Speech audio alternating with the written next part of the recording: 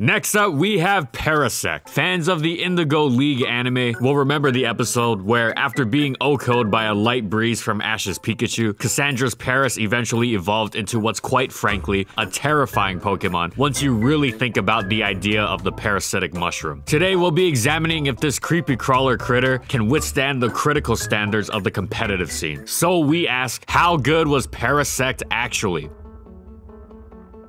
And in this video, we'll be going over these competitive formats. Parasect had no place in the RBY metagame whatsoever. Its bug stab is of no use in thwarting the metagame's dominant psychics, given that not only does it have unimpressive bulk and lacks a psychic resist, the only bug move it has is the pathetic leech life, which is so weak that it almost never 4-hit KOs the physically frail Alakazam, and isn't guaranteed to 4-hit KO the even frailer Jinx. Parasect also packs nasty weaknesses to ice moves and Zapdos' Drill Peck. Its quadruple earthquake resistance is nearly useless since Rhydon and Golem trash it with rock slides, and the normals will beat it anyway. It has no offense to offer whatsoever between its low attack, special, and pitiful Snorlax tier speed, meaning that even having access to the best sleep move in the game, in Spore, doesn't carve out any sort of niche for it since it's just a bad Pokemon outside of that. Exeggutor may have to rely on the shakier sleep powder, but other than that, it completely outclasses Parasect with its superior offenses, much better speed, bulk, psychic typing, granting it both stab psychic as well as a resistance to opposing psychics, and explosion, while being able to resist the rock and ground types as earthquake without fearing the accompanying rock slide. And unlike Parasect, it is also notably able to use its offenses to pressure paralyzed psychic types that would attempt to block its sleep powder. There was just no hope for Parasect whatsoever. Even in UU, it was such dead weight that it wasn't even used despite Spore, which is saying something considering how powerful Gen 1 Sleep is, with its potential lengthy durations essentially KOing a Pokemon. The problem was that using Parasect basically meant its user was playing 5v5 at best. Jinx and OU sometimes faced similar problems, but it was still worth using because it had a high potential upside after it dished the sleep out, whereas Parasect had absolutely none. In short, Gen 1 Parasect was basically the worst.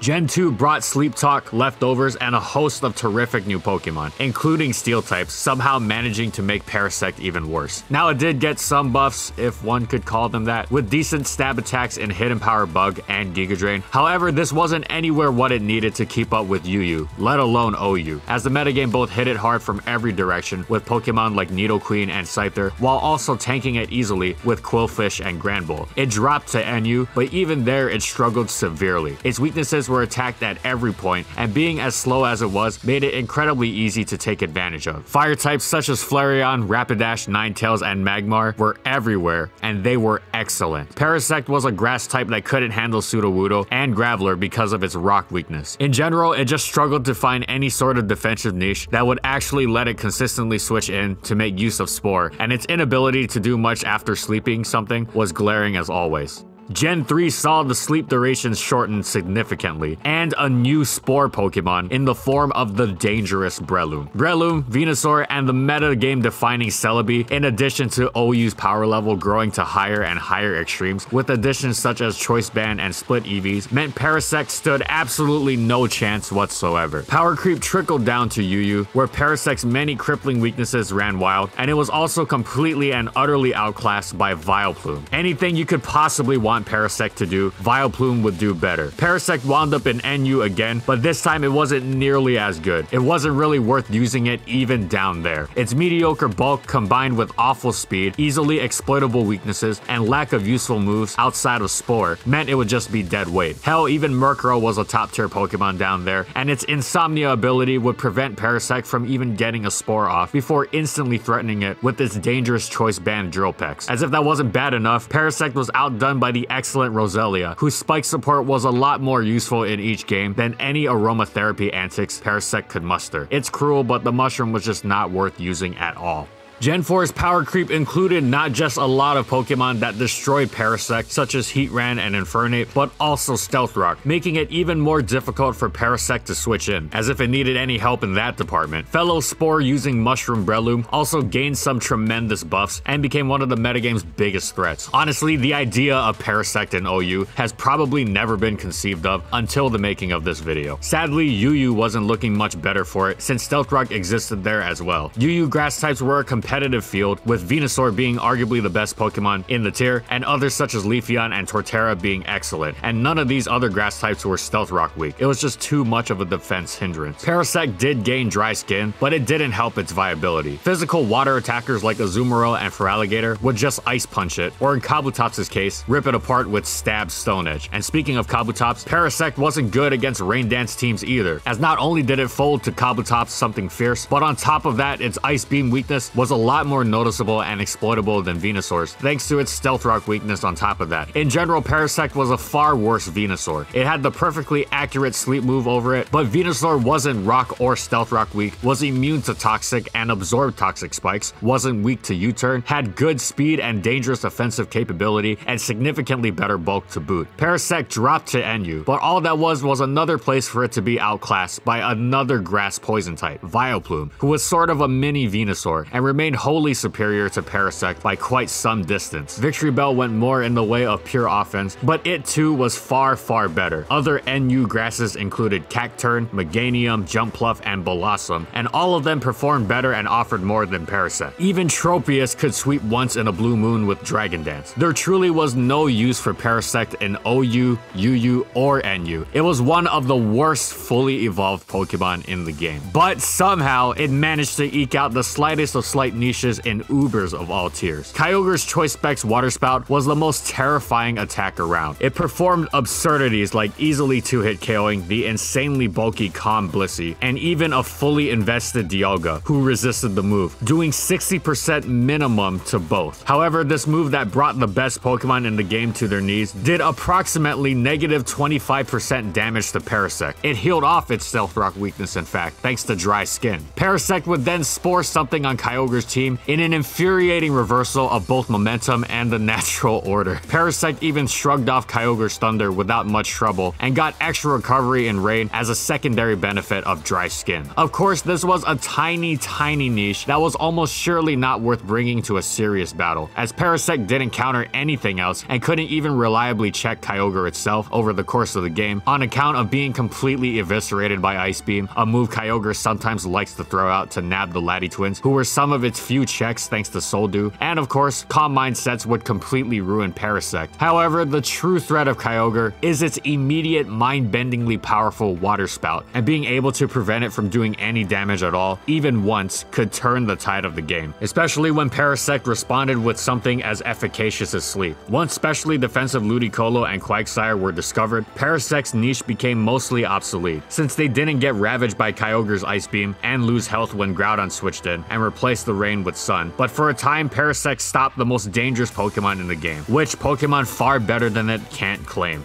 As for VGC, Parasect had one glorious moment in the sun, and in the rain, and the snow, and the sand for that matter. The Weather Wars of 2010 VGC provided ideal conditions for Parasect to survive, as the mushroom on its back was nourished by the unending rain and given ample sunlight with which to sustain in itself. But for real, Parasect, a Pokemon known for its almost laughably bad defensive typing, actually had the benefit of resisting both of the stabs of the weather Pokemon that ruled VGC 2010. What's more, Dry Skin let Parasect make opposing Kyogre think twice, lest they just end up healing it. Parasect's real edge, of course, was its access to Spore, which, when paired with Trick Room, made Parasect an absolute monster to face. With no Sleep Claws, Parasect could exploit its low speed to take any of the opposing Pokemon out of commission, and even if they happened to Protect, you basically had the same effect of neutralizing it. And should Parasect force a Protect, it actually could get a lot done offensively. By some miracle, Parasect's usually lackluster stab combo was perfectly suited for the VGC 2010 metagame, letting it hit Groudon, Kyogre, Mewtwo, Abomasnow, Tyranitar, Cresselia, and Ludicolo for super effective damage. If we take a look at the top Worlds teams from 2010, Parasect could hit 29 out of the 48 Pokemon brought super effectively with just 2 moves, an impressive aspect for a Pokemon whose real job was just to send everyone off to have sweet dreams. Now sure, Ho-Oh might murder you 16 times over, but it can't do that when it's asleep. The most well-known Parasect was Huey Haas, who took the beast to 5th place at World alongside Iron Ball Mewtwo. And I'm guessing that's why you guys asked for Parasect this week, since it was also paired with last week's subject in Abomasnow. But Huey didn't innovate Parasect. In fact, he was inspired by Jason Artie Winja, who first put the spotlight on Parasect at the Seattle Regionals. Jason used a static team of 4 Pokemon, as was semi-common in 2010, but you have to remember that in 2008, only 4 Pokemon were allowed anyways, and with no team preview, many opted to build a static 4 they could bring in every situation. His Parasect was partnered with a fellow sleep abuser in Breloom, along with the 4th gen duo of Palkia and Dialga, who, funnily enough, were primarily there to set Trick Room. Jason was a big fan of Substitute and Protect, running it on both Breloom and Parasect. His Parasect in particular forewent X-Scissor in favor of Substitute safety, which could keep Parasect safe should an unfortunate early wake-up occur. Though Jason didn't make top 16 at regionals, he managed to become a finalist, and the success of his Parasect was cheered enthusiastically by his crew, the Mighty Ducks, including one Huey Ha. Huey would later refine the idea of Parasect, adding X-Scissor over Substitute and making a few other adjustments to the team. Jump Pluff replaced Breloom for faster speed and encore support, burning any Lum or Chesto Berries before Parasect hit the field. Jump Pluff was enabled by Groudon, and Huey rounded out the team with Abomasnow and his famous Iron Ball Mewtwo. The dual Groudon-Abomasnow pairing, however, was the real coup. While Parasect had tools against all weather users, Groudon and Abomasnow matched up against by far the best due to Fire Blast and Blizzard. If Huey was playing against an opposing Abomasnow or Groudon, well great, his team was built that way anyways, and he could bring in Blizzarding Mewtwo or Chlorophyll Jump Pluff to wreak havoc, or just let his own Groudon go off. If they were playing Rain or Sand, they would have to bring those mons in, so Huey couldn't abuse his own Sun or Snow. And once that happened, Parasect could go to town due to its incredibly good matchups against both Kyogre and Tyranitar. Kyogre in particular was completely abused due to Parasect's dry skin, which made opponents stare on helplessly as Parasect put their team to sleep and healed in the meantime. Huey may have placed 5th and not won the whole thing, but his Parasect team goes down in history as one of the most creative ever, and Parasect's only real success. Come Gen 5, there was a new mushroom on the block, one that didn't have a 4x weakness to fire and flying.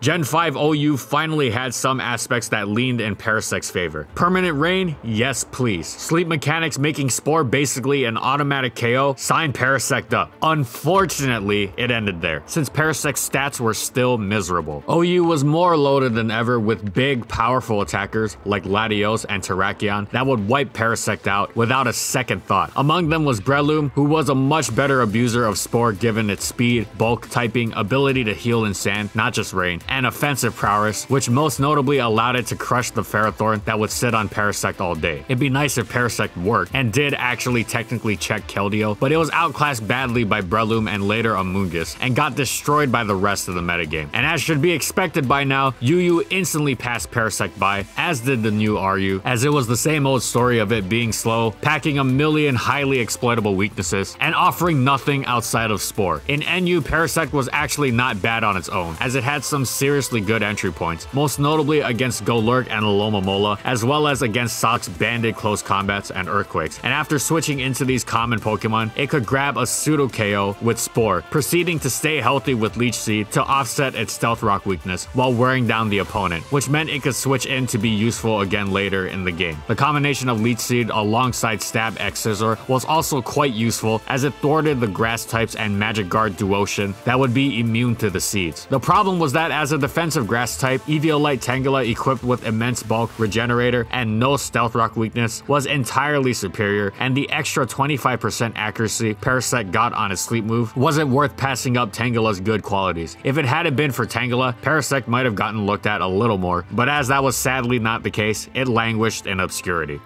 Gen 6 made some mechanics changes not at all favorable to Parasect's lifeline in Spore. Sleep duration reverted to its Generation 3 and 4 mechanics, and Grass types could no longer be put to sleep by the move, meaning it could now quite feasibly be easily prevented from doing the one thing that tenderly tethered it to the slightest fringe of usability. However, this was mostly just beating a horse that had died a noticeable time prior. Parasect dropped to the new lowest tier, PU, and if there's anyone with any knowledge out there about possible alternate timelines, then please let us know. But even if Gen 6 hadn't shafted it with the Spore nerf, it's basically a certainty Parasect would have ended up there anyway, as there's Mega Field power creep, trickle down effect into lower tiers, this poor Pokemon in dire need of help got nothing new, that whole thing. Parasect wasn't able to find a real niche in PU either, as Eviolite Tangela was back to fully outclass it. The tier also had other excellent defensive grass types in Roselia and Gourgeist Extra Large, the latter of which made up for lacking a sleep move via access to moves most grass types didn't have, namely Will-O-Wisp and Fire Blast, as well as its signature Trick or Treat. There really was no respite for Parasect, and thus it was never even used in PU. It just floundered haplessly against pretty much the entire tier, which had no problems destroying it, from fire types to Swanna to Roselia to just about everything. 'Twas a sad sight.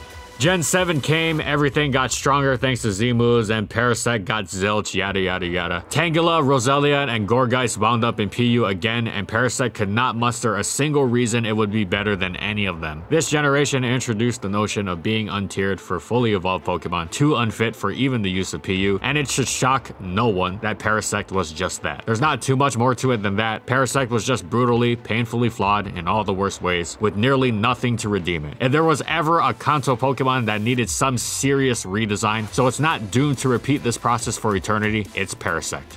Parasect's one other footnote in VGC history came at the hands of Lai Ching-Yang, who showcased its capabilities at a Hong Kong special event in 2017 on a team with Oranguru, Mimikyu, Torkoal, Sableye, and Snorlax. While he placed 5th in the event, we don't know anything about his team, but can assume that it's a fairly standard Trick Room setup, most likely using Parasect for Spore, Rage Powder, and maybe even Solar Beam alongside with Torkoal. Really though, if you have the chance, just use Amoonguss.